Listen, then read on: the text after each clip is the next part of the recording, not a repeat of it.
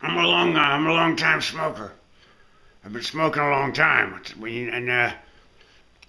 When I was a kid, we smoked, and my dad, he had cigarettes, and my great granddad, my step uncle Willie, he had them, and essentially we all became long time smokers.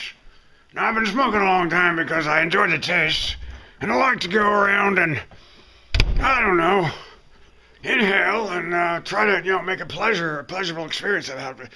But as I said, way back in my family, Helen smokes way too much, and little Danny, forget it. He's constantly smoking. That's about all I have to say now. It's a beautiful day. There's a big rainstorm coming. Look at that. And there's my binoculars. And there's a toy dog. Thank you very much from the long-time smoker.